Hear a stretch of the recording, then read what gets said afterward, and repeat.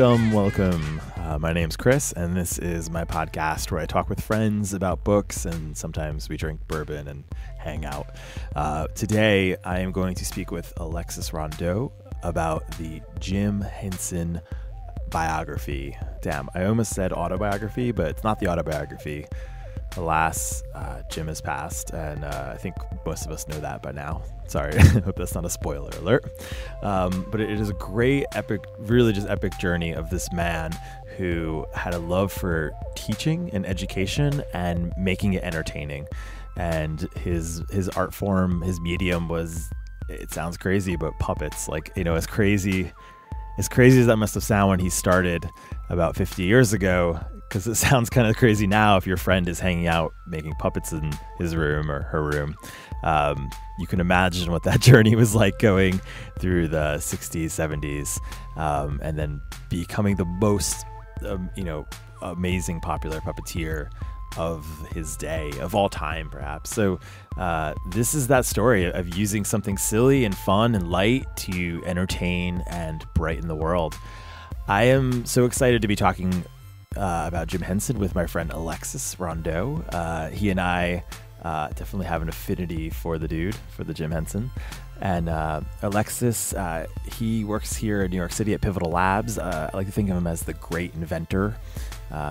He has a lot of just amazing creative talent. So I think we can really just sit here in awe at this legacy of Jim Henson. So in this talk, we'll discuss the book and a few moments about the first Muppets, the first Kermit that there ever was. We'll talk about the first time Jim Henson made money with Muppets, which was, as you'll see, selling coffee in old coffee commercials. We'll talk about the Muppets being on SNL in a time that Jim Belushi would refer to them as the mucking Fuppets and how horrible that incident was, as well as David Bowie and Jim Henson and all the great stuff that happened. So yeah, without further ado, here is my conversation with Alexis Rondeau about the book Jim Henson's biography. Please enjoy.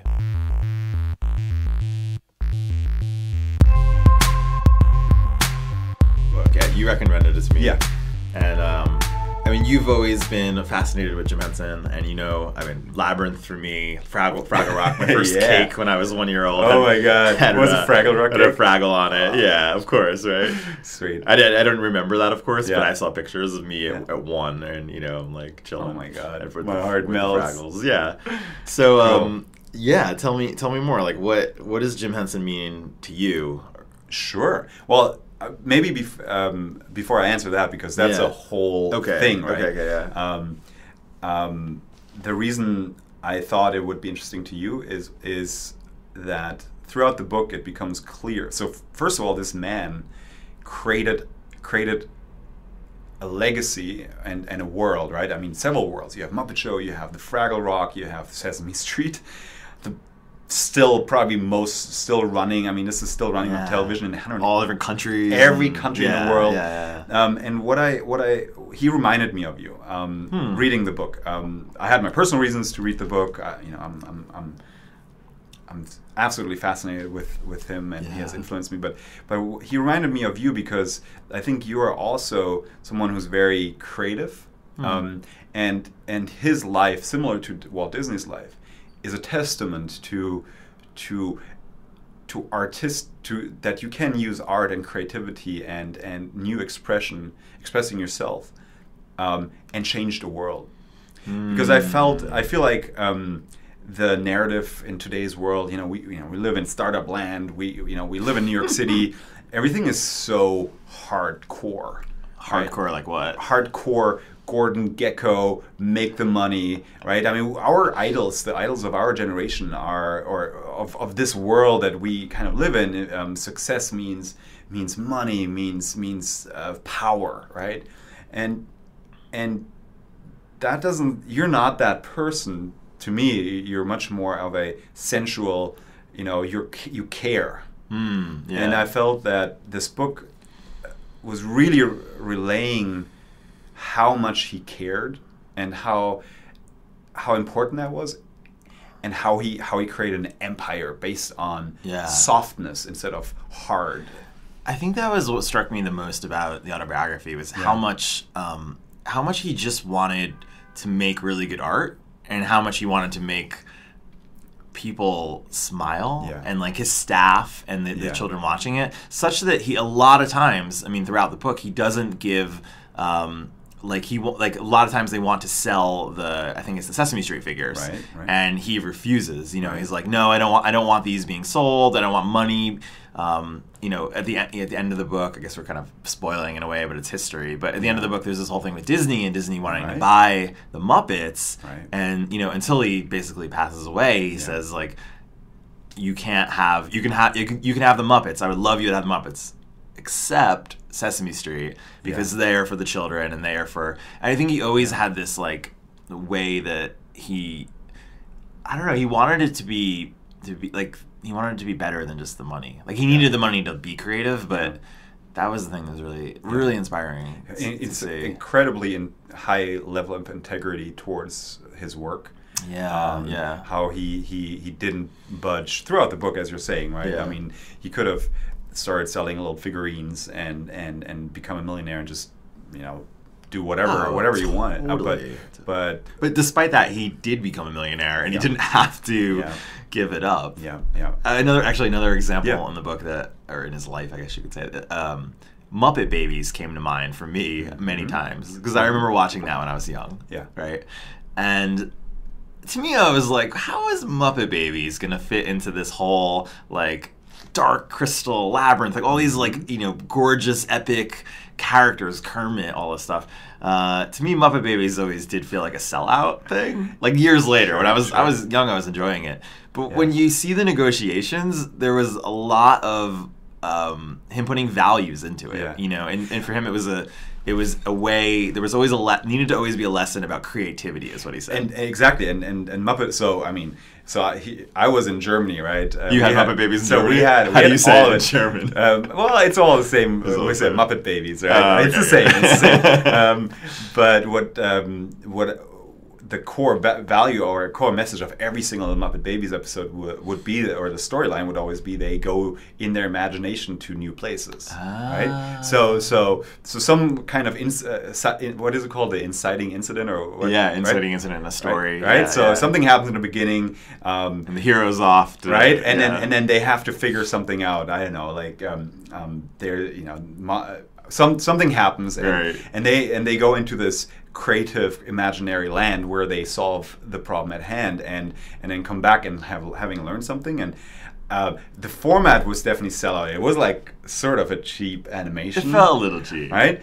But and they talk about that in the book, because they talk about how after Muppet Babies, then all these other Flintstone Babies and all these other. Oh my god! And so it felt to me as like a 10-year-old or whatever. Like I was just like, oh, like these are just some cheap way to make money off of. Even at that age, I think a little bit I started to like feel like, well, but I enjoy it. But it was definitely made for kids, I would say, right? Versus, I always felt the Muppet Show for me, you know, in 1983 in Germany. Like I'm a kid, I'm 5 years old or so, right? And I'm just seeing these fluffy, furry things on screen singing and dancing, and I'm just like loving it, right? I mean, we had 3 TV channels in Germany up until the early 90s. You know, the 3 state TV stations, and in Germany, only 3. That's all you had, right? And so this Muppet Show would come on. What year is that? 1983, 4, right? So, oh my God. And Sunday was TV day, sort of, where all these shows would come up, and Muppet Show would always be on Sunday, and here were this, and you would gather around. This was like a thing. Wow. And we would the kids would sit in front because we were smaller, right, closer to the TV, and the parents would sit, adults would sit in the back. And for us as kids, we just loved it because it was fun, and it was sort of, you know, the upgrade from Sesame Street, which was also amazing, of course, right?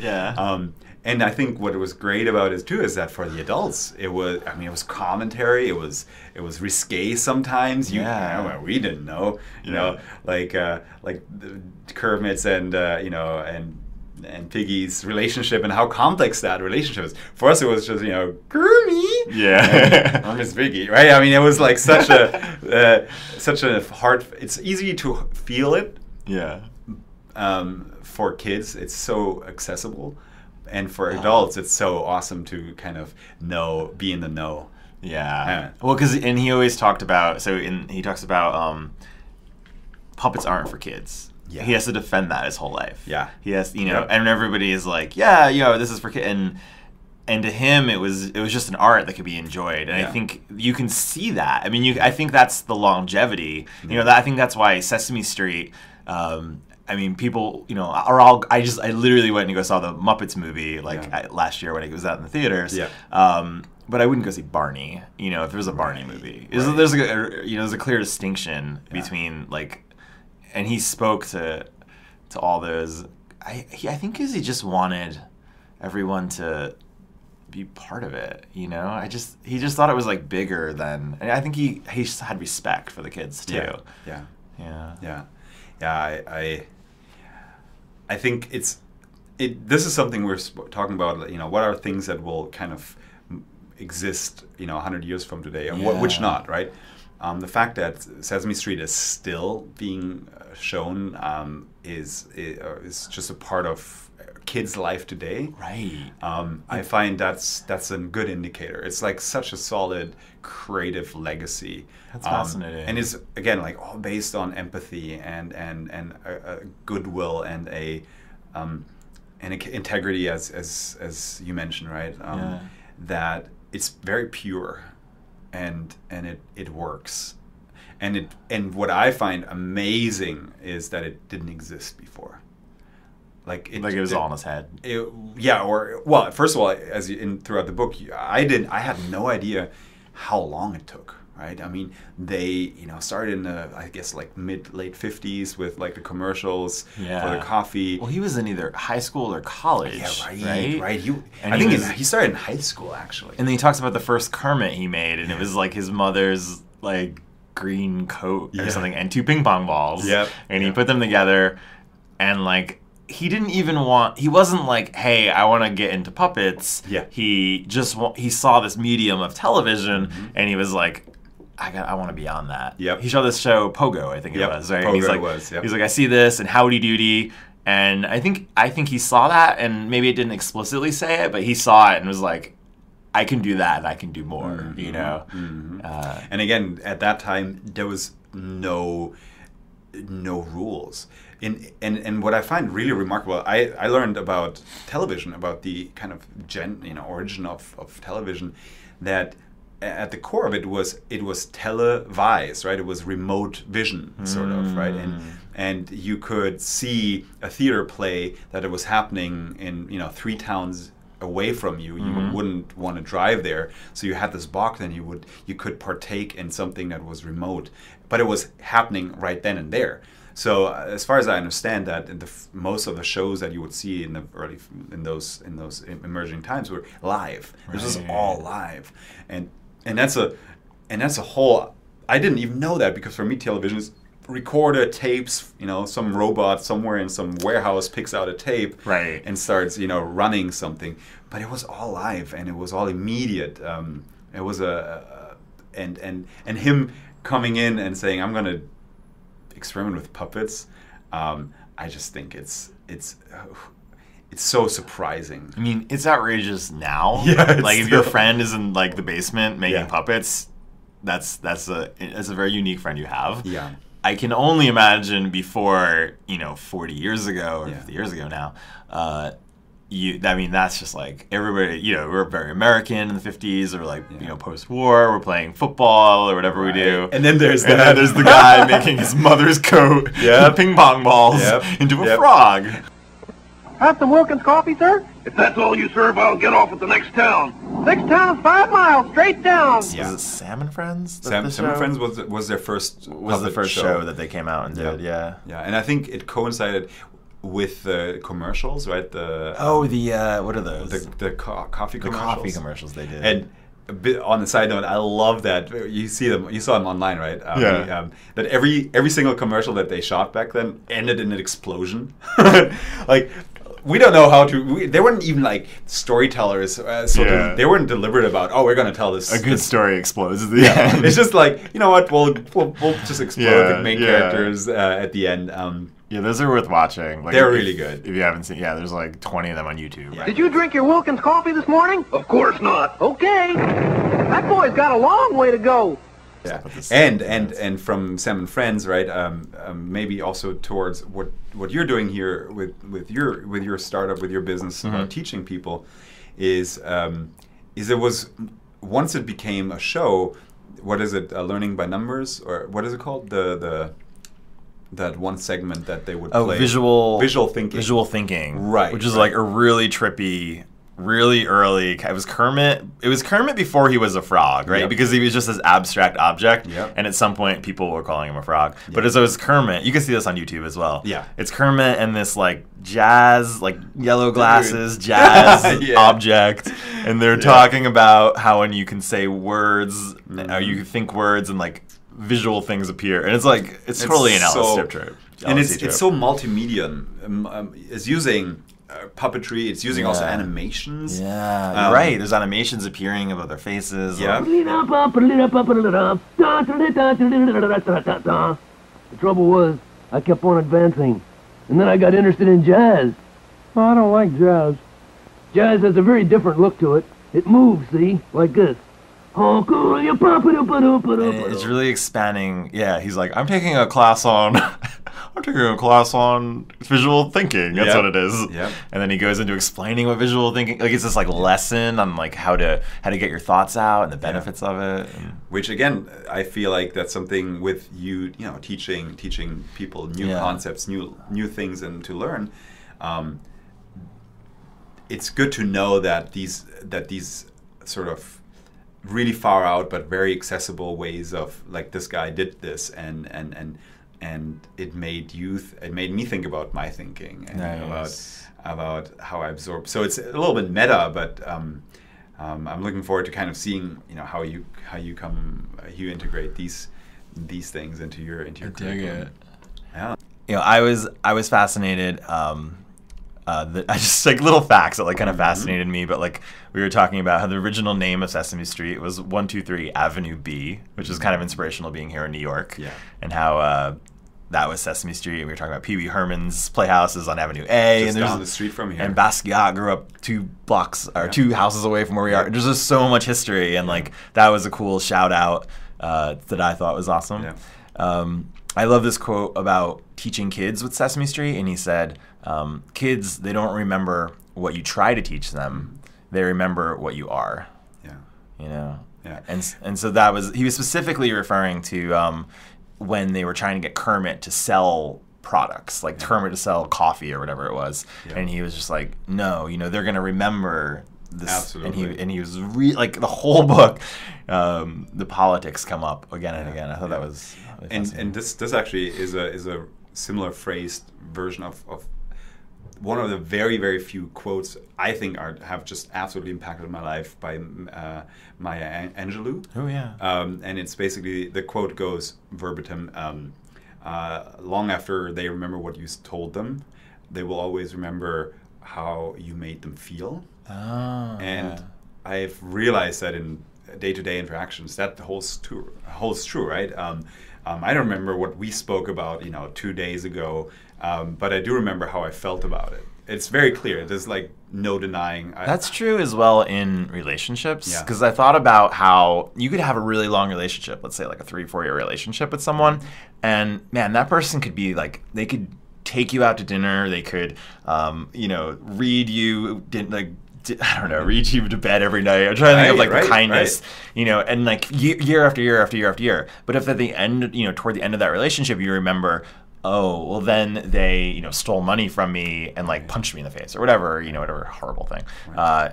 You remember that feeling, Absolutely. or it's an uneven kind of way that you're, like that one thing. Well, yeah, and that's why I guess like a relationship between, for example, Jim Henson and the kids, or between us and our partners, is an ongoing thing. And we, just because we said something nice or made them feel great in the beginning, we can corrupt that later by being dicks and selling out, and like they'll notice they're not stupid kids. They're people. Like he really had that, and probably like thousands of children. I mean, me myself have grown up on that, and subliminally or at some level just get that. You just get it. One of the most common denominators we all may share across age at this point. Any kind of origin, even where you're from. I'm from Germany. Yeah. And I grew up on that. Is we can probably all relate to Sesame Street. To Sesame Street. Or the Muppets in general. Yeah. That's a really good point. That's touched everyone's lives. I mean, Disney is the obvious sort of correlation. Walt Disney, not Disney Corporation, but Walt Disney, how he touched millions and still does. He does. What a legacy. I mean, it's amazing. Yeah, so all right, go on. So I'm going to go on to some more facts here from the book, just things that really touched me. Mm-hmm. So I love this quote. This is the Beatles of comedy is what I'm calling this quote. So we wanted to redefine comedy the way the Beatles redefined what being a pop star was. That's actually Lorne Michaels talking to Jim Henson, and they were brainstorming about bringing the Muppets to Saturday Night Live in the early 70s. And it happened. It did happen. Yep. But I think it didn't work out, unfortunately. It didn't work out, unfortunately. But still. There's that quote, the mucking Fuppets. Is that what it is? Mucking Fuppets? John Belushi, yeah. They didn't. Get them off stage. Yeah. It's different worlds, right? It was just he was like, they had their kind of comedy, we had our kind of comedy. Yeah. And that was actually right when they broke and went to London and they got the 24 episodes to have the Muppet Show, which became the huge. So it was before that, which is also inspiring to see how many times he did fail. Absolutely. I mean, everyone's career, you read autobiographies, you see people around you, successful people around us, and like he failed. I mean, even late in his career. Actually, more of his failures were late in his career, and you would just assume that this person, he has all this money and all this talent, he can do anything. And then he had this is toward the end of the book or his life, but he had the Jim Henson Show, and that was even like I guess Dark Crystal or Labyrinth. Like there was didn't make a big bang. Like in my memory, those are like epic, but absolutely. I was 10 years old. Financially or critically, those are definitely not that. But sometimes you're also ahead of your time, or you're not. You're kind of branching out into a complete different direction. I think we think so linearly, right? Between let's say box office launch of a movie is either successful because it makes that much money above production costs, or not, right? So it's like from A to B is like this line. Yeah. But I think what I appreciate about his work is that it's not even on that line anymore. And that's I think what an artist or what was his line if it wasn't. It's like 90 degrees away from those measurements, right? Because money, you're talking about money or like 100% rating impact on Rotten Tomatoes or whatever. Yeah, exactly. Yeah. Like it's not about how good or bad was Dark Crystal or Labyrinth, but how far did he push the envelope? Right, and sometimes you can't just push the envelope by. Well, so there's a quote about that as well, and he says about it, thinking he had two careers, and he would say something like, he had two threads going at the same time. So one was the successful mass appeal of the Muppets, and that basically allowed him to do the other, which was the thing he, to quote him, was interested in and enjoyed. So the commercial success. I think it was actually frustrating because once it got successful, like once Sesame Street got successful, then there was a room of people with all these opinions, and he had to kind of fight, and that's when he stepped away. Like he was always the producer, but he kind of stepped away from the day-to-day of making all the episodes, and he went on to do I can't even remember how many indie films, basically, The Cube and all these crazy Timepiece, right? Timepiece. That was a little earlier, but that I haven't seen these. Have you seen any of these? Is it crazy? It's on YouTube. Oh, really? Nice. And just there's nothing I can say about it that would do it justice because it's just so original. It's so. Yeah, it's original, and when you see someone or something original, it's so shocking and so. Is he in it? Is he acting in it? Yeah, he's in Timepiece. He is, in parts of it. Interesting, because it doesn't surprise me in a way because that was like his whole life, was he was running from time. Like that comes up, that's like a metaphor. His brother dies when he's very young, and then he's running from time, basically. He realizes, I think he calculates in his head, so to speak, like, I have this many more years on the right hand. On the left hand, I have all these things. Like he like knew all these things he had to do, and he was basically like, that time doesn't add up, so he was a workaholic. I mean, he just like... was running from time. It's impressive. It's very, very, very impressive. Together again.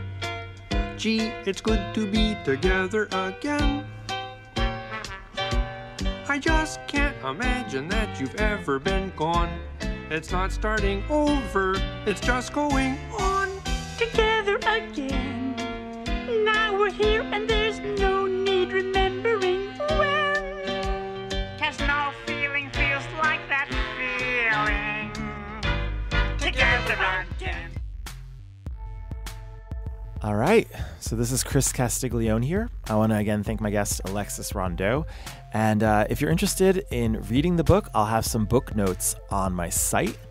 Some notes, some highlights, quotes, images. You can check it all out, as well as some videos of things that we talked about in the interview, such as the coffee commercial. So all that's on my site. It's castig.org. It's castig.org.